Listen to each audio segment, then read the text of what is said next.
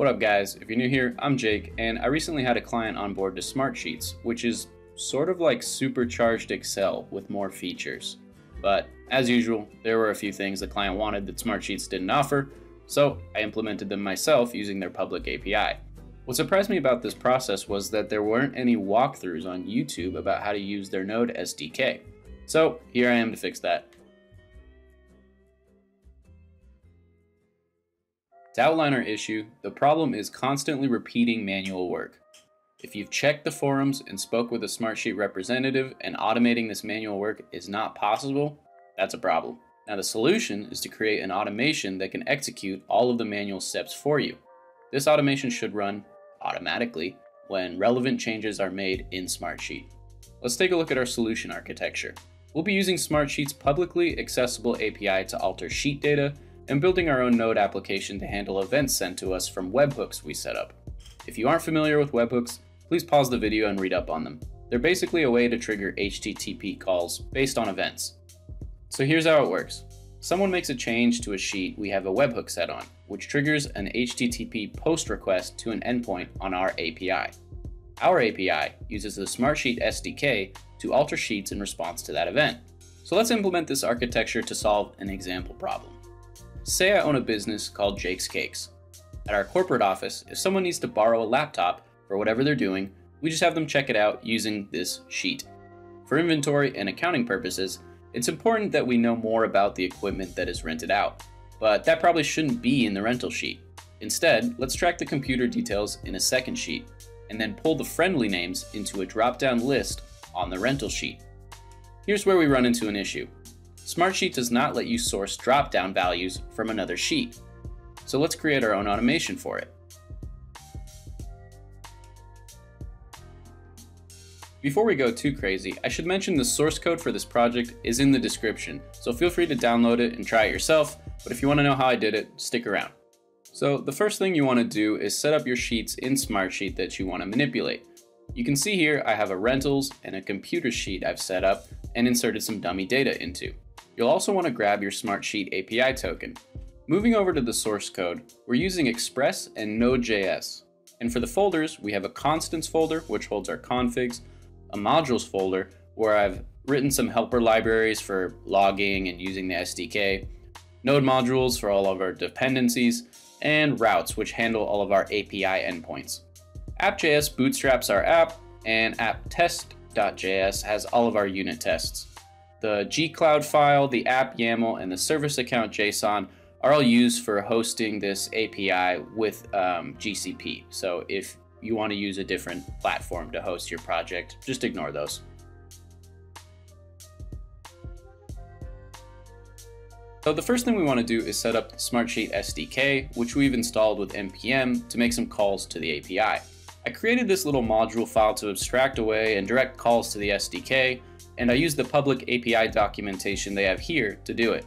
But it's pretty straightforward. You create a client object, and the client object has a bunch of built-in methods you call to manipulate your sheets. Since we're planning to create some webhooks and manipulate some sheet data, I wrote some helper functions here. Now, to get started, we want to get the ID of both the rental and the computer sheets from the API. You can see I set up a simple route for sheets here that allows us to get those IDs from the API. We just need to run the project locally, hit the endpoint, and bam, we have the sheet IDs. Let's go ahead and save those in a constants file. The next part's a little tricky. Before we can create the webhook, we need to create the endpoint and deploy it. We have to do this first because Smartsheet verifies webhooks by actually hitting our server and expecting a specific response. So if we don't deploy our server and let it respond to Smartsheet, we can't enable a new webhook. Anyway, we have this webhook route, which I called columns, kind of a bad name, I know. It has our automation logic, but more importantly, it has this middleware handler. This handler checks for a Smartsheet hook challenge header. This is the header that is sent when our webhook is being verified, so we have to listen for that and send it back if we see it. The next step is to deploy our project. Obviously, you're probably not complete with your automation code at this point, so feel free to comment some things out before you deploy. The main point is that we deploy up this webhook endpoint that returns back the hook challenge header. So how do we deploy the project? Well, anything really works as long as it's served over HTTPS. I'm using the GCP, more specifically Google App Engine for my project. If you want to do the same, head over to the GCP console, create a new project for your API, create and download a service account JSON file for your project, and dump it in the project directory. Then, create this simple app YAML file. From here, if you have the gcloud CLI installed, you can run gcloud app deploy and you're good to go.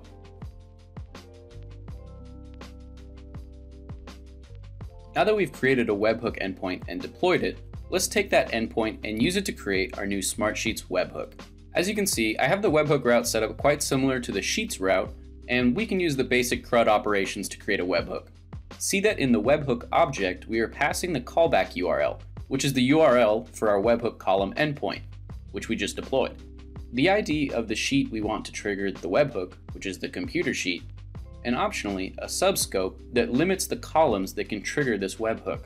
In this case, we're just using the column ID for the friendly name. From here, you can run the project locally and use Postman to make a request to this webhook endpoint. But we're not done yet. Next, we need to set the enabled property to true for this webhook. Take the ID that was returned to you after creating the webhook and send it to the webhook's update route with this body. Smartsheets will actually make a request to the previously deployed webhook endpoint. If the challenge header is returned properly from our deployed project, it will enable your webhook. You can check if it was enabled by just running a GET request against the webhook's route and checking the status.